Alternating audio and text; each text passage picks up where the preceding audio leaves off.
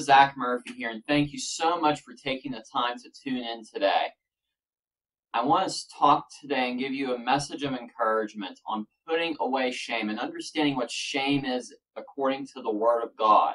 And before I go any further, let me open up in a word of prayer. Heavenly Father, we thank you for this opportunity to dive into your Word and to see what your Word says, Lord. And help us to see the truth in your Word, Lord, and help us to apply it, Lord, to our lives, Lord. We ask you, Lord, to help us examine our ways, Lord. Help us examine our motives, Lord, and our actions, Lord Jesus. Help us and reveal anything to us that we need to repent of, Lord Jesus, and empower us to walk righteously, to have a clean mind, Lord Jesus. Help us to align our desires with your desires, Lord Jesus, according to the Scriptures. I pray, Lord, that this message is clearly received, Lord, and you stir everybody watching, Lord, in their faith, Lord Jesus, to pursue you at greater and greater levels so that they can glorify you, Lord, in their lives, Lord, more and more every day, Lord. We give you all the praise, glory, and honor. In Jesus' name, amen. So many people have the mindset of shame in their life. And even Christians themselves, they have shame over the past. Even after they get born again, they have shame over the things that they have done in the past, their mistakes, their sins, their sinful lifestyles, and even things after you were born again that you are still dealing with in your life, whether it's some addiction that you are continuing to seek the Lord on and asking him to help sanctify you and help you to walk in righteousness. Many people are dealing with shame, even people inside and outside the church. People who are not born again have even more shame than believers. And when we realize the fullness of what Jesus Christ did, we need to realize that we need to put shame away because Jesus Christ paid the price for our shame. He paid the price for our sins. We need to come into agreement with all that Jesus Christ paid and provided for us as believers. It is the earnest of our inheritance as believers to walk in all that Jesus has provided for us. And I want to talk about where shame entered. And you don't have to open your Bibles too far to look into this. Go with me simply to Genesis. Genesis. We're going to go to chapter 2. We're going to verse 25, and many people are familiar with this, and I'm not going to read, the whole thing here. I'm just going to pick a few things. I encourage you to go and read these whole chapters because there is just some incredible truth here. In Genesis chapter 2 and verse 25, after you read the account of creation, God giving Adam Eve, we see it says, "And they were both naked, the man and his wife were not ashamed." So the man and his wife, Adam and Eve, they walked with God in the cool of day. That is what God desired for mankind, to walk with man in the cool of day and be unashamed. Totally upfront with God, totally naked before God, it says. And some people talk about in Genesis how there is a lot of allegory or a lot of symbolism and a lot of figurative speech in Genesis. And I agree with that to a certain extent. I'm not going to get into that for this teaching. That's a whole other teaching or series in and of itself. But know this, that God's original intent for mankind was to walk with him in total intimacy, total fellowship, total oneness with mankind. And we see something changed here. You read in chapter 3 that mankind was tempted. Mankind was tempted. And we read that mankind fell to that temptation. What was the result of that? We read in verses 8 through 11. "And they heard the voice of the Lord." It says, after they gave into the temptation, to eating from the tree of the knowledge of good and evil. "And they heard the voice of the Lord walking in the garden in the cool of day. And Adam and his wife hid themselves from the presence of the Lord amongst the trees in the garden. And the Lord God called unto Adam and said unto him, Where art thou? And it wasn't that God was searching for him. God already knew everything. He knew what was going on here. He didn't have to figure it out. God is all-knowing. And you need to realize, you can try to hide whatever it is you're trying to hide, but you cannot hide it from God. You may be able to hide it from other people, but you cannot hide it before God. And he said, I heard thy voice in the garden, and I was afraid because I was naked, and I hid myself. And he said, who told thee that thou wast naked? Hast thou eaten of the tree whereof I commanded thee that thou shouldst not eat? Man, Adam, the first man, Adam, said when he heard the voice of the Lord, he realized he was naked and he wanted to hide himself. He wanted to hide himself. He had shame here because of what he had done. Shame came from the fall. And you read on in Genesis that the curse came upon mankind. Sin entered the seed. And everyone, when you are first born into this earth, you are born of the seed of the first man, Adam. That's why you must be born again. You don't have to teach a child to lie. It's in their nature. And there's a whole other discussion on the age of accountability and where, infants and toddlers go when they pass, if they do pass. And that's very tragic when that happens. I do not believe, infants, go to hell because they're not born again. I do believe that they do go to heaven and so forth. That's another teaching. But sin entered the human race here in Genesis chapter 3 through the temptation, through the fall. Shame entered with that. Guilt entered with that. And when we talk about shame here, I'm not saying that you shouldn't have remorse for your sin when you do fall short of the glory of God. Because godly sorrow brings forth repentance. It's good to have godly sorrow, not earthly sorrow, because earthly sorrow is not going to produce anything. It's not going to be genuine repentance. It's going to be fake repentance. You need to have godly sorrow for your sins when you get born again. And even when you do fall short, after being born again, you need to be genuinely sincere and work with the Holy Spirit to bring about that change. Allow the Holy Spirit to do everything he wants to do to bring out God's plans and purposes. When you fall into sin, it will be something that will derail you from sticking on God's plans and purposes for your life. And I'm not saying that, Jesus can't redeem you when you really do fall short. I'm not saying that. But realize this, that the enemy is going to throw every temptation at you to get you off course. He is going to throw every temptation at you. And there are many pulpits out there today that do not teach the Word of God.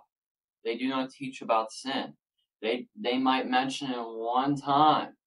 They may not mention it at all. They just want you to feel good about yourself, but never really deal with the core of the problem, the true reason why mankind needs a Savior, Jesus Christ. And that is sin, and sin brings about shame. And you need to realize this, when you are in Jesus Christ, he bore your shame on that cross.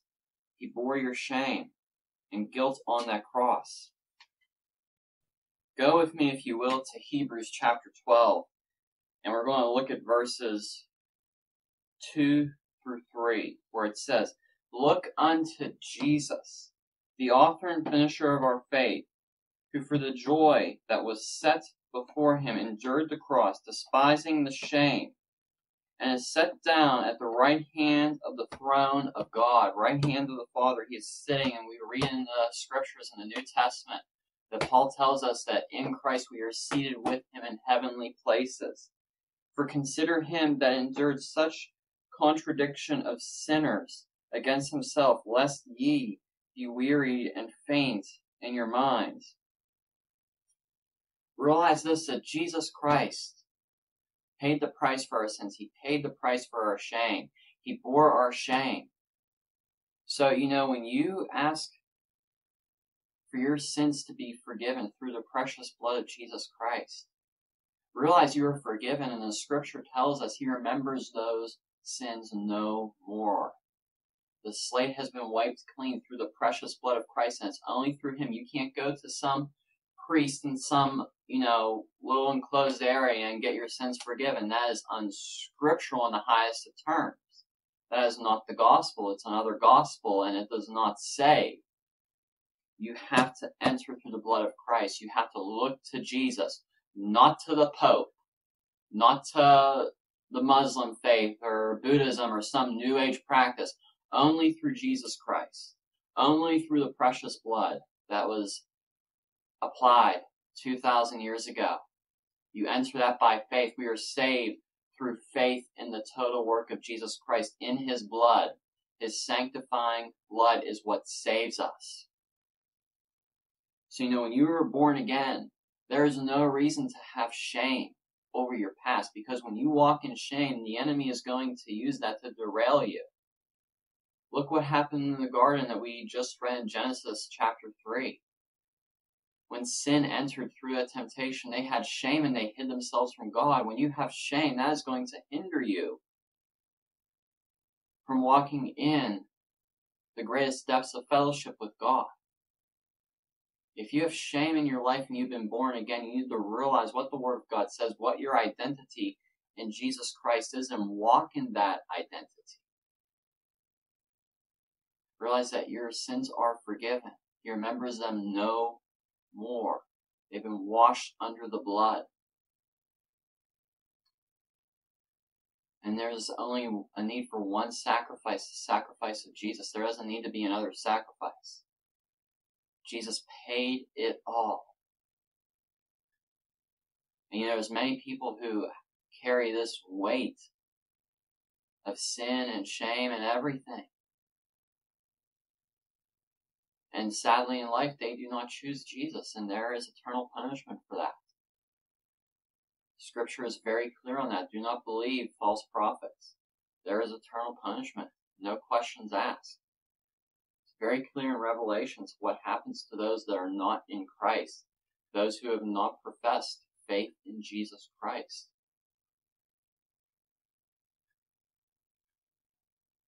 When you are born again, and this is where many churches are not doing what they are called to be doing. We're not fulfilling the Great Commission. Many churches, they just tell people to pray a prayer, and that's all there is to it. They don't hear much preaching about sin, about why we need a Savior. They just hear how to pray a prayer to get into heaven. The sermons they hear are 10 steps to your best life now.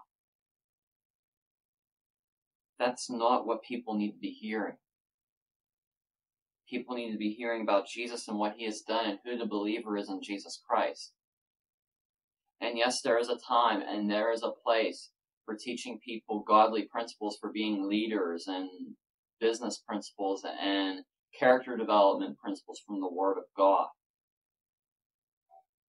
But when churches put the gospel aside for a counterfeit gospel of accommodation, it is a tragedy, and it is a tragedy that has plagued this country. It is a tragedy that has plagued this country here and other places. We are living in a day and age where it's been acceptable for there to be scandal taking place in churches. We'll still sing songs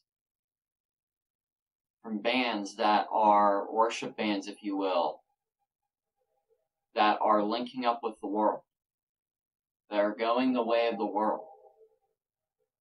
And I'm not saying that everybody serving God is perfect. I'm far from perfect. But when we have people in positions of leadership that are aligning themselves with the world, just going along the way of the world, we have a problem. We have a problem.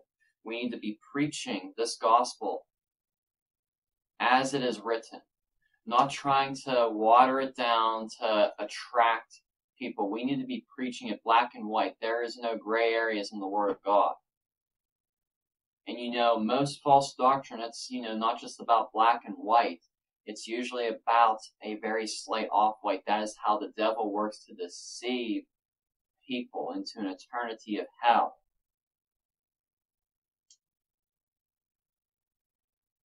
There's many Christians out there who are in bondage to shame because they have not been properly discipled in the churches. They have not been taught how to realize their identity in Christ. David Wilkerson gave a great word years ago, a great man of God. I have high respect for him. And yet, he was not perfect. No one is. But he gave a great message. I encourage you to look it up. The gospel of accommodation. That's what we have here today in America. That's what we have here today in America. And it's a gospel where you can pray a prayer and live your life how you want. And they preach you'll make heaven no matter what. That's not how you present the gospel to people. If you're presenting people another gospel and they believe in that gospel that is not the gospel of Jesus Christ, it is not going to save them. It will not save them. And there are many people who have bought into this false gospel of accommodation, this seeker-friendly gospel. And they think when they die, they're going to go right into heaven, and they're not, because they have been deceived, and it is tragic. That's why we need to be praying for a true revival in America, that God will raise up people to proclaim the true gospel of Jesus Christ, not something that's watered down that will appeal to people, that will be seeker-friendly, that will be culturally acceptable, because we know that this word of God will go against the cultural current. If you stick up for the word of God on the definition of marriage, there are many people who will scold you for it, will even disown you for it. We have to stand for this truth here. We have to stand for this truth and realize whose we are and realize we have been bought with a price, the precious blood of Jesus Christ. When shame enters into your mind from the sins of your past that are already covered under the blood of Jesus, realize that that is a tactic of the devil to derail you. You need to fix your eyes on Jesus. Whatever it is you are going through, fix your eyes on Jesus, because he is the author and he is the finisher of our faith. He is the Alpha and he is the Omega. He is the beginning and the end. All things were created through him. If the church would just realize that. If the church would just realize that.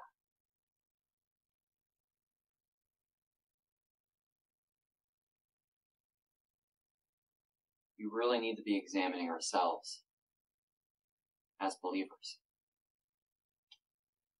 Have we aligned ourselves with the Word of God, or have we aligned ourselves with what is okay with cultural Christianity, with mainstream Christianity? I'm not saying everything that is popular in Christianity is bad. There are some good things there, but there are some things that are not in line with Scripture. There are some things that are dumbing down the truth.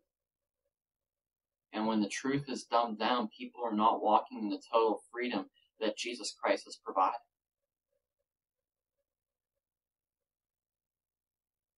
It's just the facts. And I'm going to close in prayer. I hope this message has encouraged you. I know this was a short one, but I believe it's important. I believe it's important for us to realize that Jesus Christ paid the price for our sins, and because he paid the price for our sins, and that they are remembered no more, we can walk free of shame. And it doesn't mean you go and live as you please. Jesus says to bear fruits of repentance. When you repent of your sins, when you get born again, you should have a desire to walk as we are instructed to walk according to God's word. That's the fruits of genuine faith in Jesus Christ.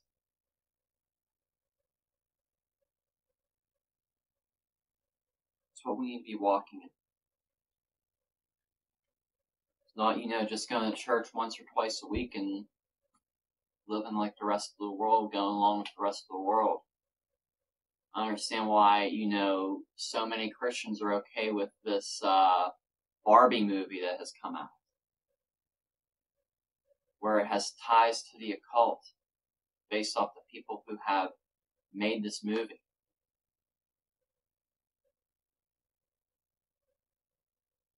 There is an agenda out there for children, and it's being placated by Hollywood. And I'm not a parent, I don't have a place to talk, but parents, you need to be guarding what your children are watching, because there's a plan out there to destroy them. It's just through little tactics of the enemy, just enough to expose them to things very subtly that are anti-God. Before you know it, they're on a very destructive path.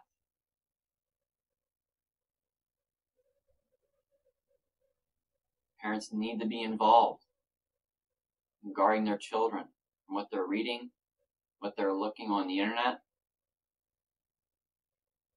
what they're watching on television or on, whatever streaming service it is you have. And thank God that there are more Christian-based streaming services out there that are much better than what's on Netflix. We need to guard ourselves, not just, if you're a parent of children, but we need to guard ourselves. We need to look at what the sources of the things we are allowing into us, because we don't want unclean things to germinate us. So when you do that, then that'll lead you to fall into temptation. It leads you back into shame, and you do not want to walk in. You want to be walking in all that God has for you. Let's close in prayer. Heavenly Father, we thank you, Lord, for this opportunity to get into your word, Lord. I pray, Lord, for everybody watching, Lord, reveal to them who they are in Jesus Christ. Reveal to them all that Jesus has provided through his sacrifice 2,000 years ago. All that was settled through that sacrifice. Total provision of our sins. The shame is put away, Lord. Lord, help us to walk free of shame, Lord, and help us to walk in the victory that Jesus Christ had, through his blood, through his sacrifice, through his resurrection, has provided for us. Help us to walk in our bridal identity as the bride of Christ, Lord Jesus. Help us to not give into the schemes and temptations and tactics of the devil, Lord. Give us the strength, Lord, to walk a victorious Christian life, Lord, to point all the glory to you, Lord Jesus. In your most holy and precious name we pray this. Amen. Okay, and if you would like to learn more about me and check out my other teachings as well as blog posts, you can go to my website, steadfast-etm.com. I post on there regularly, and you can also subscribe to a newsletter. There is a page there to look at missionaries I would encourage you to donate to as well as other links to other teachers of the Word of God that I personally follow myself, and I encourage you to follow as well. And there's some other resources on there for Christian living and studying the Word of God. Additionally, I have a devotional available on the fruits of the Spirit. The print version is currently $7 and the ebook version is $2. I highly encourage you to check that out. It is a very fundamental teaching, and it's very easily laid out for you to understand and apply to your life. Also, I would like to encourage you to pray for CMI Global. I'm a part of that ministry fellowship there. I'm credentialed through them, and CMI Global is a ministry fellowship that helps equip and establish and strengthen the local church. So please join me in praying for leadership as well as provision and blessing for all the other ministers and churches within CMI Global. And the website cmiglobal.info is available for more information, or if you would like to donate to them. I'd also like to talk to you about the School of Discipleship through endurehardship.org/SOD, which is where you can check it out. I attended this program, and I'll be a graduate of this two-year program as of May, at the end of May 2023. If you are looking for sound Christian teaching and discipleship, I highly encourage you to check this program. You can do it from anywhere. They do weekly Zoom meetings for you if you enroll, and the teachings are awesome. They will help strengthen your walk with the Lord and help you build a lifestyle of discipleship, which is very important. This is for anybody, whether or not you want to be in ministry or not. I believe this is crucial for any Christian. There is just so much given in this school here. It has touched my life, and I know it has touched others, and it's led by Dr. J.P. Price. You can find out more about this school here. I'd highly encourage you to check it out. It's very affordable, very reasonable. Again, I would highly encourage you to check this out, and I'm sure it will be a blessing for you as well, and share it with others. You might know somebody that wants to go through discipleship or go through some training to be better prepared for ministry. This is the place to do it at, and Dr. J.P. Price and the other instructors with this program do a very good job of pouring into all the students. I know it has helped me, and I trust it will also help others and be a blessing to others, and God is definitely using this program here.